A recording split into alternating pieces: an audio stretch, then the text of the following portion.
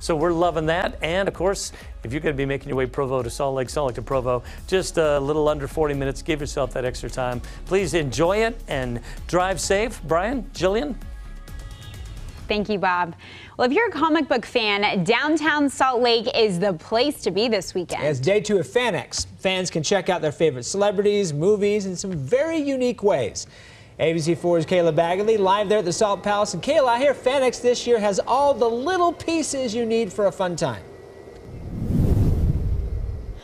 Yes, Brian, you are so right. And when all those little pieces come together, we get some amazing displays like this Wonder Woman, we have Mario, Aquaman, and even over here, Lady Gaga. This is just some incredible art, and I have the artist here with me.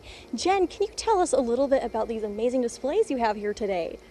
Lego is so much fun to build, and it's even more fun to share. So I brought a ton of stuff that I just had a great time building so that we can share and have fun and be inspired not only by each other, what we're building, but by what we see and what we're inspired by here at FanX.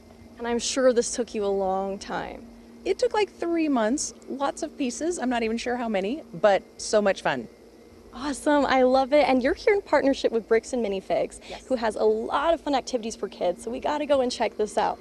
Corey, can you tell me a little bit about what we have for kids here? Oh, we've got so much cool stuff for kids. We've got derby racing, we've got build your own minifigures, we've got giant brick building, and for the kids at heart, we wanted to show off some of our custom exclusive sets that we've done. So we've got the FanX QT, super cute. And Stranger Things house, season 4, if anyone, no spoilers, but. This is amazing, and we actually were doing a little bit of building before we went on air, so I want to show you what we've been working on together. All right, over here, I tried to make a little me. I think it's pretty close. And Corey, if you want to show yours. Oh, here we go. So this is a minifig Steve. He's sort of our, I don't know, faux mascot for our store. And then here you can come and build your own self, your family, your favorite superhero.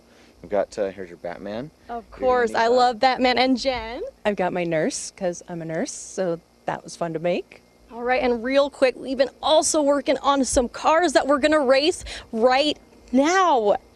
Oh my goodness, I lost mine for a minute. Oh, here it is. There's so many Legos. So we gotta hurry and race these really fast. Jen, I love yours. Quite the artist over there. All right, let's see who's gonna win. All right. On your mark, get set, go. Woo! Jen, look at that. That's amazing. We had so much fun here building with Legos, racing Legos, and just having a good time. So Brian and Jillian, it's been a great morning. Back to you guys. She's